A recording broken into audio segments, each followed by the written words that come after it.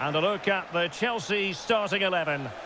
Well, it's a 4-5-1, but with three of the midfield players giving close support to the centre-forward, and the other two sitting deeper. Also watch out for the fullbacks getting forward at every opportunity. They do like to get crosses into the box. Let's take a look at the Liverpool starting 11. Well, the wingers will be key here. They have to choose the right time to give width and the right time to come infield to support the centre-forward. If they can do that, they're a potent front three. No doubt about that.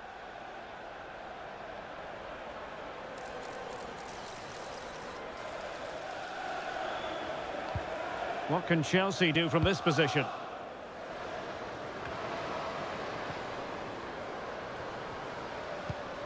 And she's in a decent position. Opportunity it is.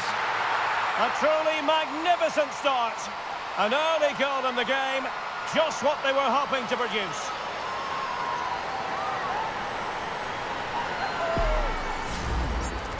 Well, here you can see it again. Good run, great strength, and a composed finish under pressure. That's a top-class goal.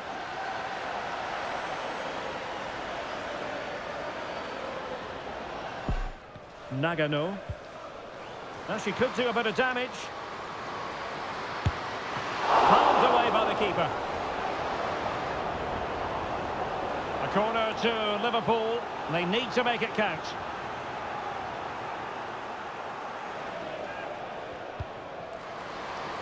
Oh, this looks useful.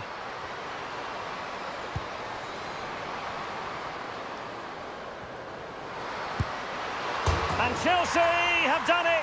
It's going to be so difficult to stop them now. Well, just look at this. That was so close to coming back into play, but it doesn't matter. They all count.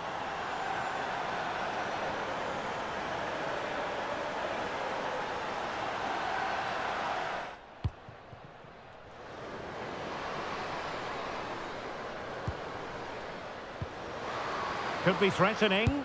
And goes for goal! Goodness gracious me! How about that for technique? You can't strike them much better than that!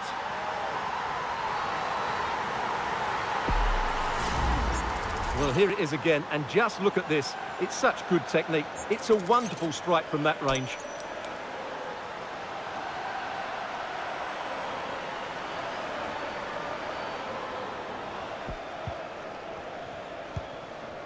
Katarina Macario. And she's being egged on by the crowd. Oh, good work to deny the opportunity. And there's the delivery. Another goal! The lead grows to 4 now. A rampant display.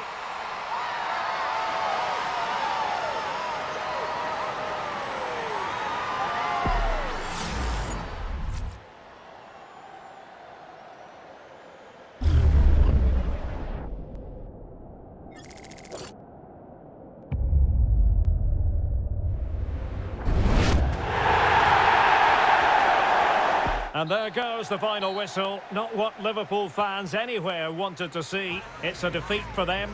Your assessment?